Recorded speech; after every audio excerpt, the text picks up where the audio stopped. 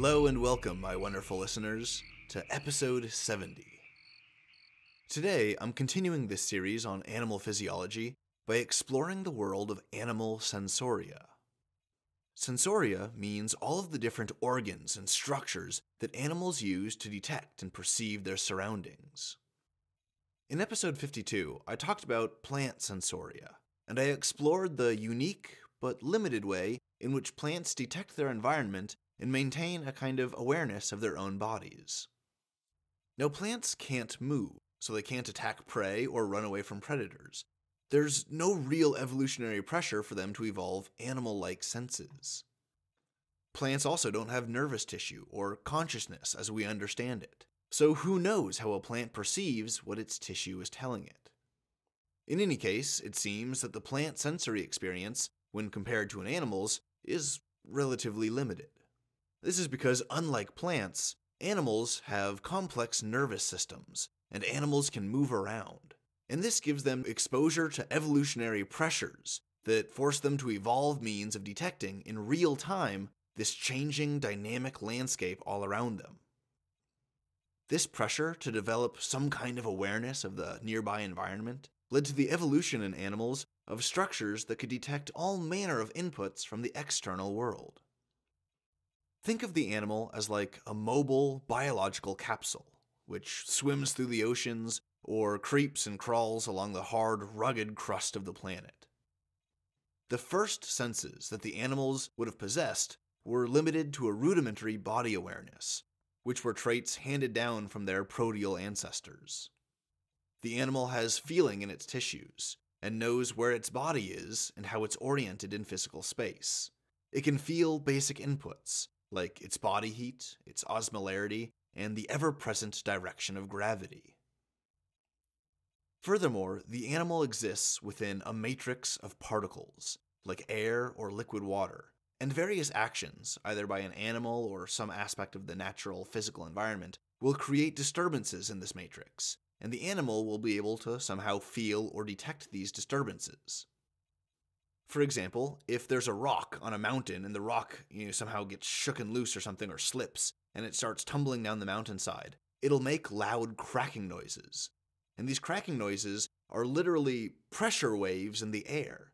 And as these pressure waves come and get detected by the ears of a mountain goat, the mountain goat's brain is able to perceive this sound input and perceive it as a recognizable sound, as the sound of rocks falling off a mountain. And so the goat will then have its body perform an evasive maneuver so as to avoid being injured by this falling rock. All sorts of sounds have all sorts of triggers. For example, there's mating calls that will entice birds or reptiles or amphibians or whatever's making that mating call to come out of their hiding spot and find the mate to try and reproduce. There's predators that will try and mimic these mating calls to lure their prey out so they can catch them and eat them. And then there's noises that the predator animal makes that it either can't control or that it makes unintentionally, and the prey animals have learned to detect that noise and respond by hiding or running away because they know that that sound is associated with the predator. Similarly, when an animal roams across the open surface of the planet during the day, the sun's light will illuminate the land and the sky, with light waves hitting and reflecting off of everything.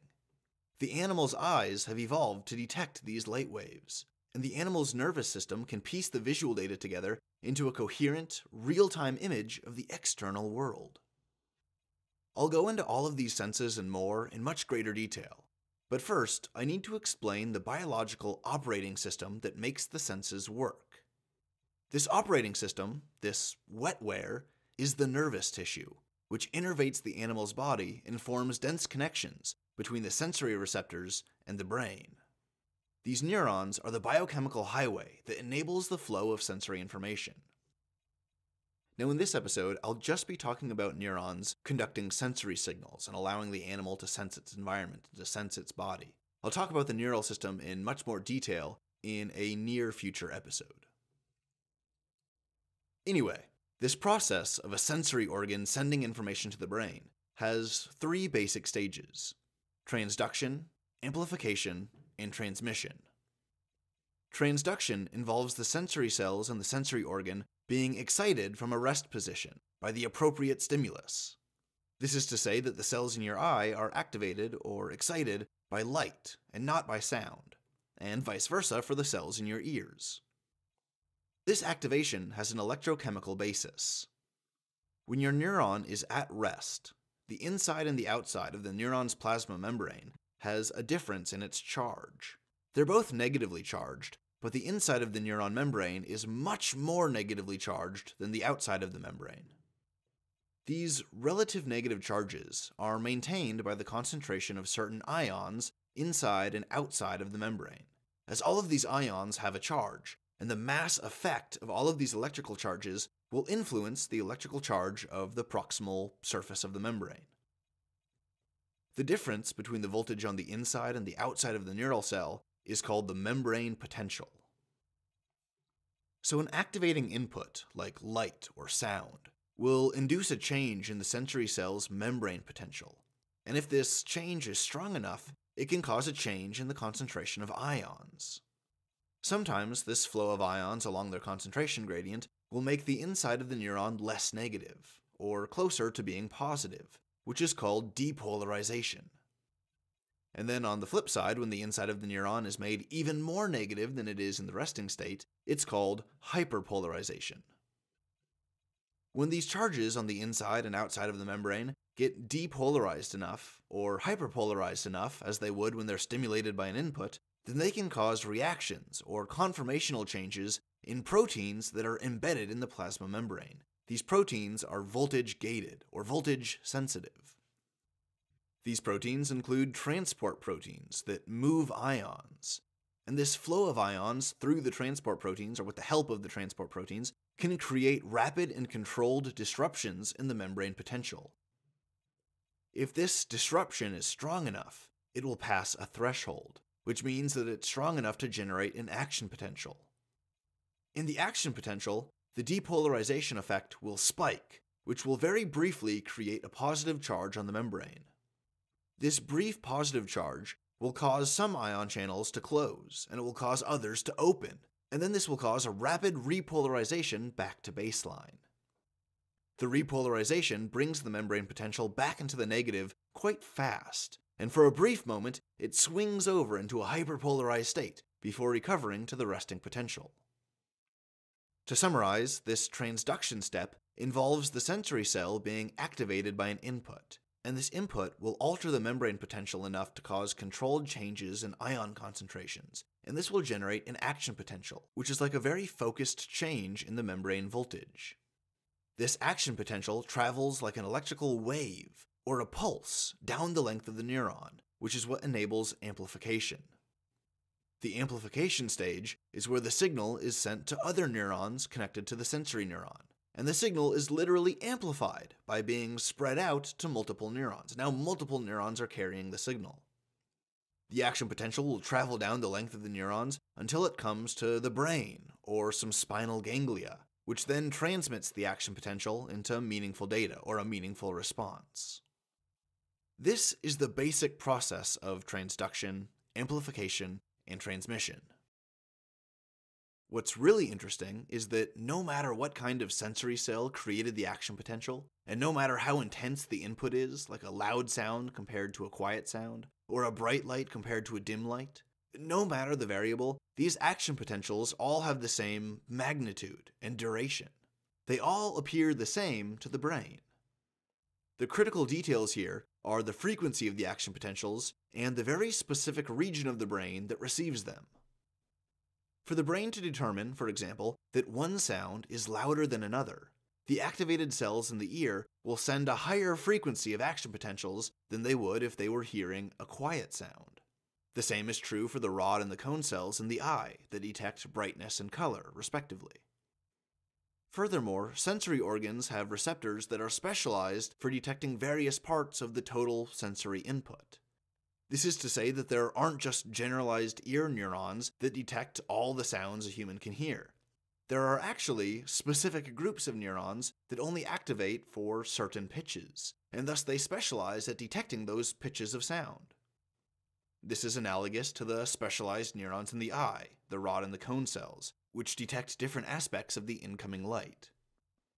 This is also analogous to the skin, which contains a wide variety of different sensory neurons that detect different environmental conditions or inputs like pressure, heat, or pain. It's really important to understand the internal specialization of these neural cells, of these sensory cells. And it's just as important to understand that all of these different types of neural cells, all of these specialized kinds of sensory cells, they all ultimately connect to different regions of the brain.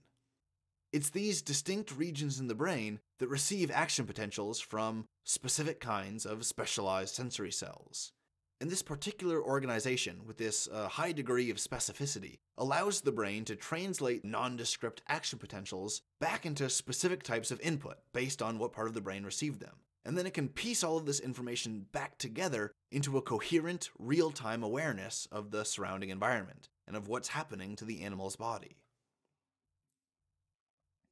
Okay, so now that I've explained the basics of this neurochemical sensory wetware, it's time to look at each type of sense individually.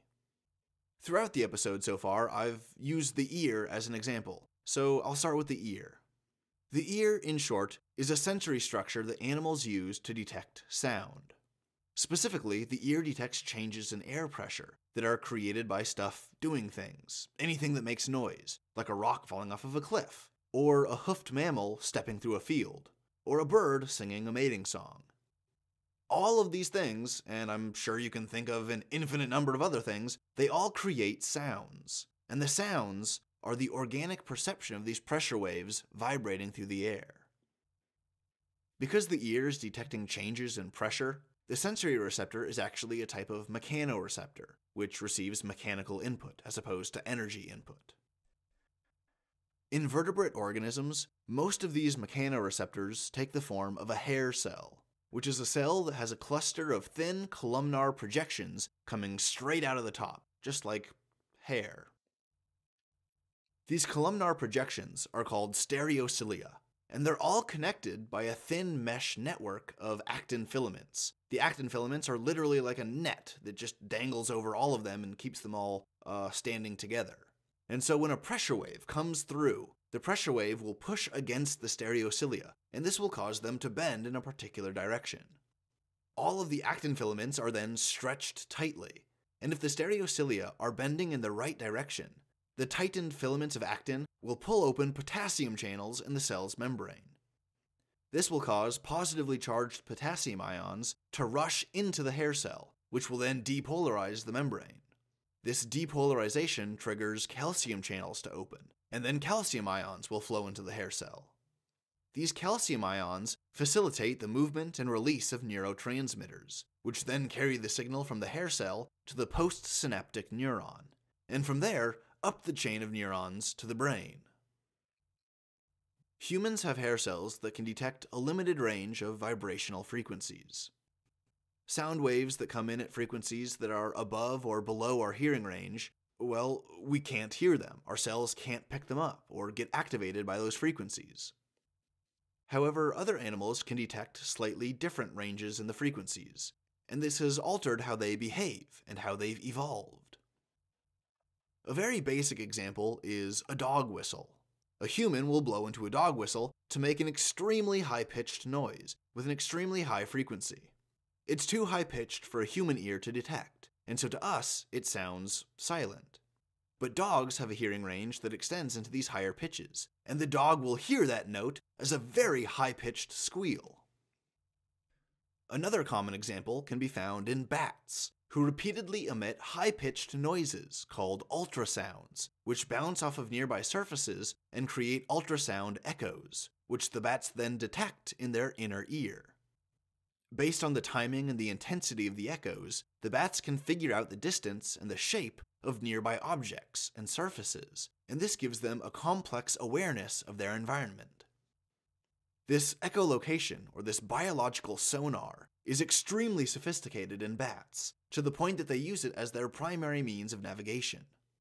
They navigate more accurately with sonar than they do with their eyes, and contrary to popular belief, bats aren't actually blind.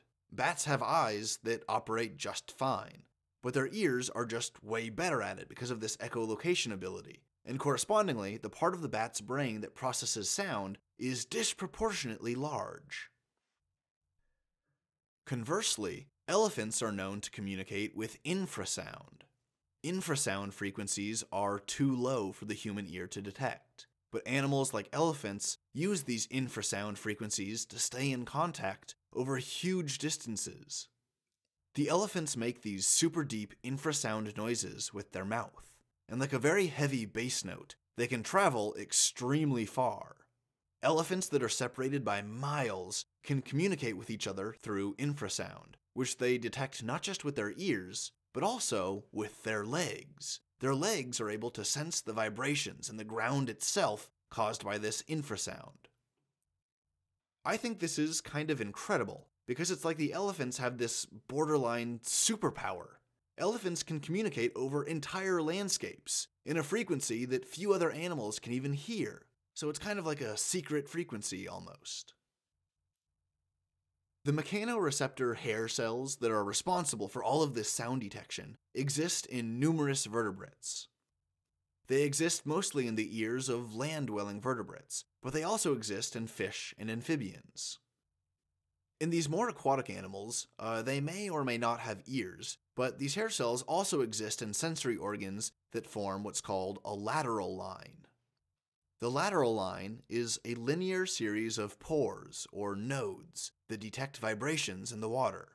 They allow the fish and the amphibians to detect the pressure waves that are created by organisms in the water as they swim around, or as they thrash around in the grips of a predator. This means that prey fish can detect the movement of nearby predators, and it also means that predatory fish can detect, feel, and follow the vortices in the water that are created by their prey fleeing away in Piscean terror. The lateral line also allows fish to detect their prey in the absence of light. If a fish is a nocturnal hunter, or if it lives in the deeper parts of the ocean where no light can reach, the fish can't always rely on its vision to detect prey, and so the lateral line provides a sensitivity that more than makes up for the lack of light. In some species of fish, this lateral line has evolved into a kind of electroreceptor organ, which is sensitive to electric fields. As I discussed earlier in the episode, nerves operate on an electrochemical basis. The membrane's voltage is integral to the sending of action potentials. This means that the nervous system is, fundamentally, an electrochemical system, and this means that it emits a weak electric field. Muscle tissue is highly innervated, and so muscle tissue emits these electrical fields as well. Animals with an electroreceptor organ can detect these electric fields, and they can use them to sense and track other animals. It's important to clarify that the animals with this sense are almost always water-dwelling animals, like fish or amphibians.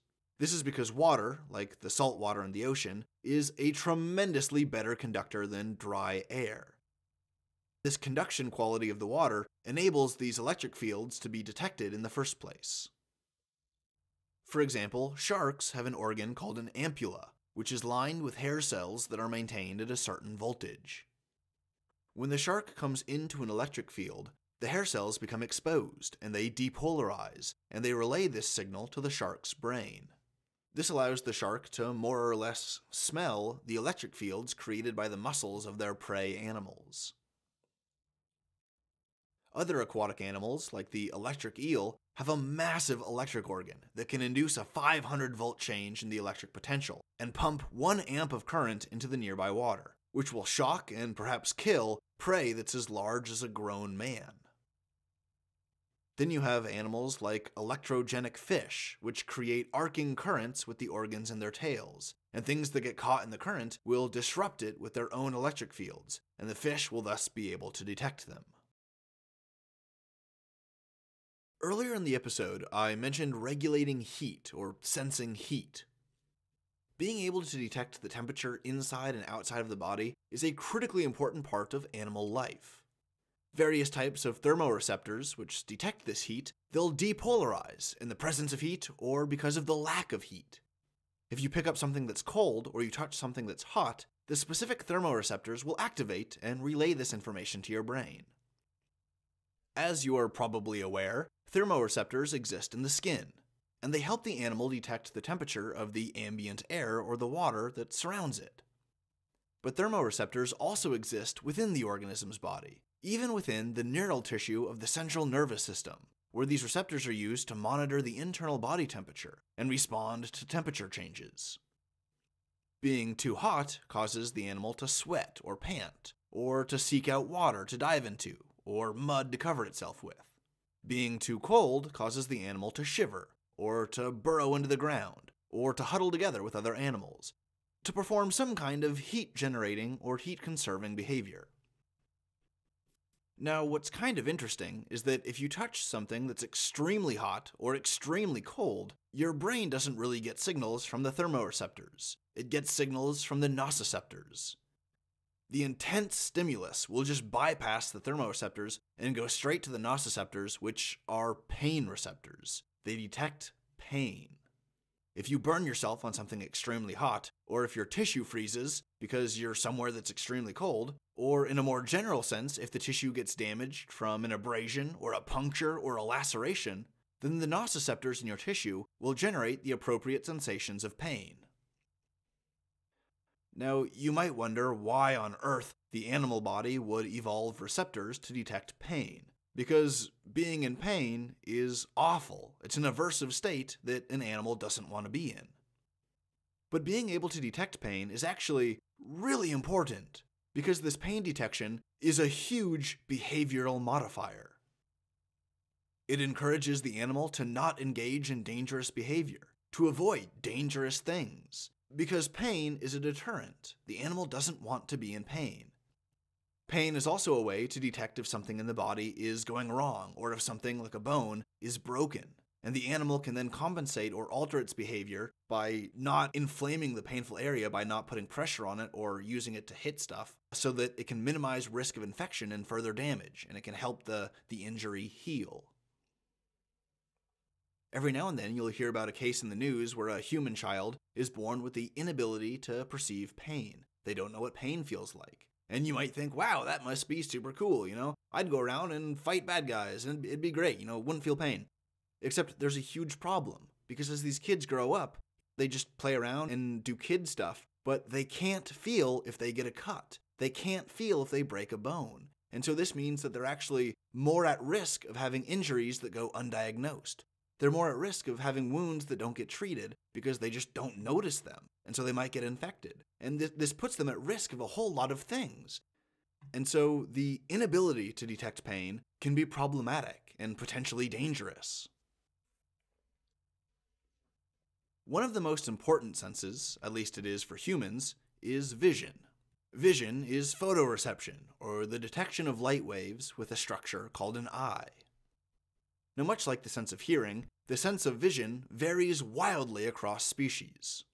For example, you have apex raptors, like falcons and eagles, that have incredibly good eyesight. They need to have extremely sharp clarity in their vision, so that they can detect the movement of prey animals on the ground, like rodents, while they're up in the air, flying really high off the ground. Then you have fish that live deep in the ocean, or animals that are nocturnal hunters, and these have very sensitive eyes that have very great night vision, or vision in low light conditions. Then you have animals, like those that dwell in caves, that may have evolved to be blind. Because having vision is useless in a pitch black cave, and so it's a total waste of resources to grow and maintain eyes. I mean, even the caloric demands on the brain for processing visual information, it's really intense. And so if you don't have any meaningful visual information for your brain to use, you're just kind of processing all this blackness. And it's a pointless waste of nutrients. It's a waste of chemical energy and resources. Then you have animals like insects, which have compound eyes. They're called compound eyes because their eyes appear to be composed of hundreds or thousands of smaller little eyes. When you look closely at an insect's eye, it looks like a bubble that's covered in scales, or dots, or smaller bubbles. These scales, or dots, or smaller bubbles, are the lens of a column-shaped structure called an ommatidia. Insect eyes are packed with hundreds or thousands of these ommatidia things, and each one works kind of like a pixel in a computer screen. The lens in each ommatidia focuses a small portion of the visual field onto a small handful of receptor cells, and when thousands of ommatidia are operating together, they create a pixelated visual perception of the outside world. The visual resolution increases directly with the number of ommatidia, just like the resolution on your computer screen increases directly with the number of pixels. The eye structure of a vertebrate animal is larger and both more and less complex from certain points of view. Where the insect eye has many hundreds of lenses, the vertebrate eye only has one lens. But this one lens and the single mass of associated receptor cells forms a much larger, much more complex overall structure. The compound eye also evolved only once in an arthropod ancestor, but the vertebrate eye, also called a simple eye because of its one lens, has been evolved multiple times. This simple eye has various forms depending on the animal species you're looking at, but it works on the same general principle. The eye is a hollow, fluid-filled sphere that lets light in through a pinhole at the front, where it goes through a lens which projects and focuses the light along light-detecting cells along the back layer of the eye, called the retina. The light first goes through a transparent layer called the cornea, and then through the iris and the pupil, and then it goes into the lens. The lens focuses the incoming light so that it projects sharply along the retina. This allows the image to be perceived as clear and crisp and in focus. The retina that receives this focused light possesses various light-detecting cells called rods and cones, which are embedded in a darkly pigmented layer of epithelial tissue. It's somewhat similar to a bunch of people sitting in a dark movie theater watching a movie. Now, rods and cones detect light in different ways. Cones detect color, but they aren't very good at detecting brightness. Rods are not particularly sensitive to color, but they're great at picking up dim light and detecting brightness. There's a particular spot on the retina that's only covered in cone cells.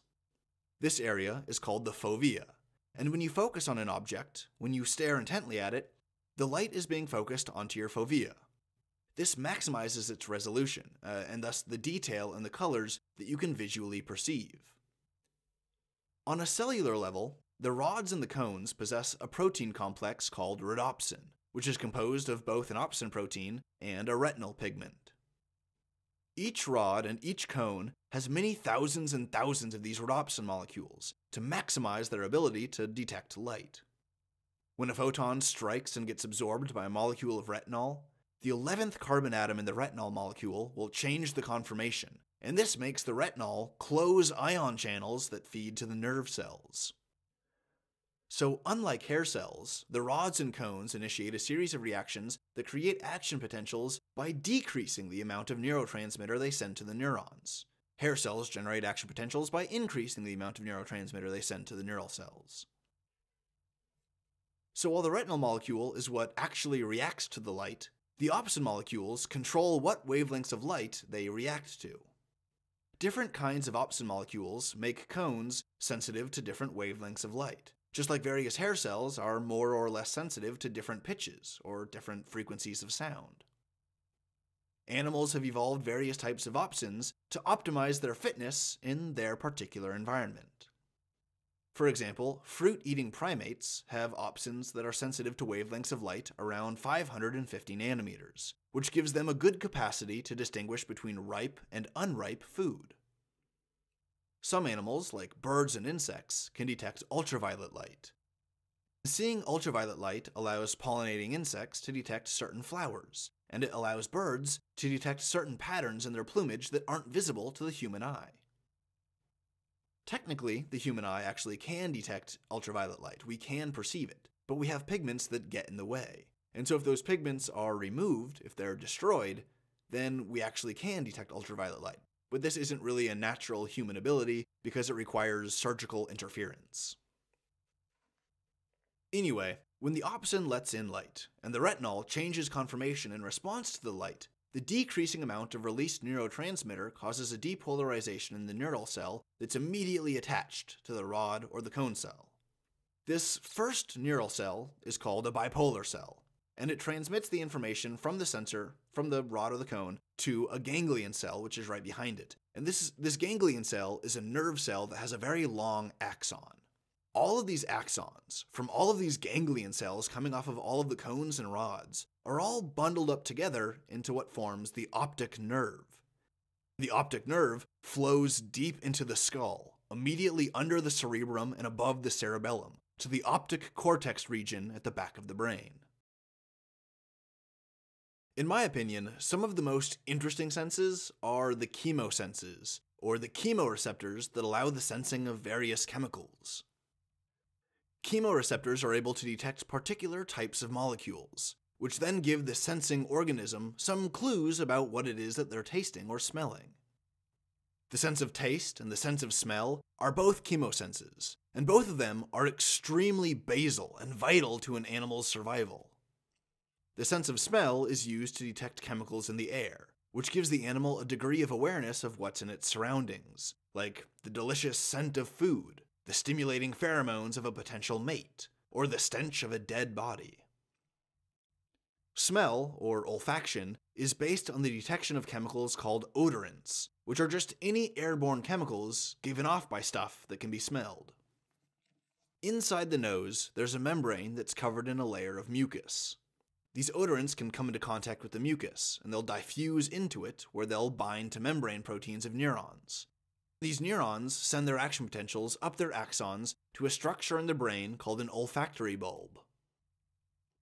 Because there's a huge range of odorant chemicals, there's also a huge range of receptor proteins that are used to detect various types and classes of these odorants.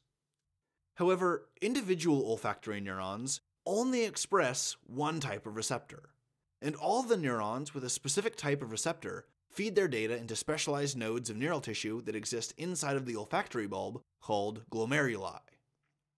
So the olfactory bulb is packed with these little glomeruli nodes, each one specialized for detecting and processing certain types of scents, certain types of odorant chemicals.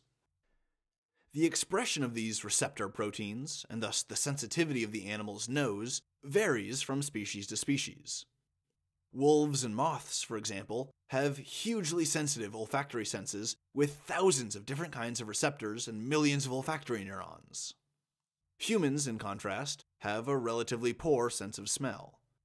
We have a relatively small number of olfactory neurons, and about half of the genes that we have for these olfactory protein receptors have been mutated into a state of non-functionality.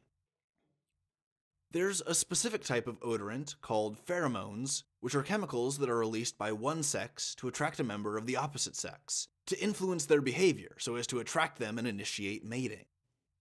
These pheromones are detected by the vomeronasal organ, which is a similar organ but separate from the olfactory bulb. This vomeronasal organ exists in many animals, from insects to reptiles, and it's a powerful aspect of animal mating behavior. The other major chemoreceptor is the tongue, which detects the quality of food through the sense of taste, also called gustation. The receptors on the tongue are called taste buds, which possess about 100 sensory cells with taste receptors. The tastes that we perceive on our tongue when we eat food are a result of the chemicals in the food interacting with these sensory cells on the tongue. For example, the sensation of a sour taste is caused by acidic waves of hydrogen ions flowing into the cells and depolarizing their membranes. The more acidic the food, the more sour the taste. Now, the taste of salt is generated in a similar fashion, except instead of protons, it's sodium ions flooding into the cell and depolarizing the membrane. The sensation of an umami flavor, or a protein flavor, is generated when amino acids like glutamate bind to a pair of receptors on the taste cell membranes. The sensation of a sweet taste, or a sugary taste, is also generated when sugar molecules bind to a pair of receptors. One type of receptor can bind to numerous different types of sugars, which is why different kinds of sugars all taste comparably sweet. In contrast, for the sensation of bitterness, there's a very large family of receptors that binds to a huge variety of compounds. And this actually serves an evolutionary purpose. Stuff that's poisonous, or toxic, or inedible would often taste bitter. Animals evolved a wide-ranging sensitivity to bitterness because it was literally life-saving. If you bit into something and you taste the bitterness of a dangerous poison, it will make you stop and spit it out. and if you're an animal out in the wild, this will potentially keep you from eating poison and dying. Recall how earlier in the episode I talked briefly about electric fields and electroreceptors. Well, the electric force is one and the same with the magnetic force, comprising the electromagnetic force, which is one of the 4 fundamental forces of the universe, alongside gravity and the strong and weak nuclear forces. The cool twist is that, unlike an electric field, a magnetic field can be detected easily in the air. Animals that can detect these magnetic fields are actually surprisingly common, despite the seemingly exotic nature of this ability to detect magnetic fields. Many vertebrate and invertebrate animals are known to be able to detect the Earth's magnetic fields, but this is also an ability that's found in fungi and organisms as simple as bacteria. Scientists aren't entirely sure how the magnetoreceptor system works, but they think that it might involve iron deposits or iron particles suspended in a type of sensory cell reacting to the magnetic field.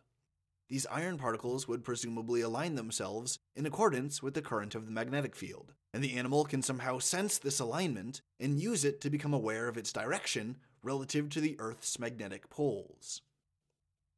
This magnetic sense is used most commonly in birds as a means for navigation, which really helps them on their transcontinental migrations. However, in birds, this sense is used in combination with vision. If the birds have their left eye covered, they can still navigate with the magnetic field. But strangely, if their right eye is covered, they can't. This is really weird, and we still haven't figured out exactly why this is. But what this does make clear is that in animals, as they are in humans, senses are used together. As I explained at the beginning of the episode, an animal uses and combines all of its senses to create a coherent sense of awareness, and it uses all of these senses at once, or a combination of senses at once, to perform various behaviors, like responding to a heat stimulus by pulling their limb back, or by sending out mating calls to try and attract a mate, or by detecting and evading a predator, or by detecting and chasing prey. To summarize the episode, the Sensoria feeds physical and environmental input into the biological organism, which translates these inputs into electrochemical signals that get sent to its brain, where they then get organized and translated into an understandable, real-time perception of the world. The Sensoria are the animal's tools to experience the world outside of its body, beyond the limits of its flesh, to become aware of the world around it in a very visceral sense. You are an animal, and you have an awareness that is composed of your abstract thoughts and emotions, inseparably integrated with the things you perceive, with your eyes, your ears, your nose, your tongue, and your skin. These are your sensoria, and they allow you to navigate your body along the surface of this world, and experience its vibrations, and its energy, and its chemicals in the most personal, visceral sense imaginable. That is about it for Animal Sensoria. I hope you enjoyed this episode, and if you did, why not consider giving it a like, or sharing it with a friend who might also really enjoy it. If you're really digging this series on animal physiology, then be sure to stay tuned and come back next week, when I'll be exploring the biology of animal reproduction. It's going to be a very informative and mind-blowing episode, so be sure to come by and check it out. And as always, thanks for listening.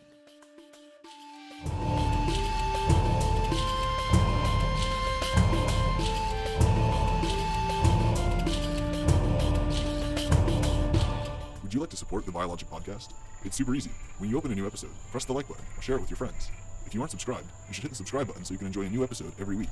You can also peruse our official store, which has a ton of cool stuff like hand-designed t-shirts, hoodies, and stickers. All the links you need are in the description section below.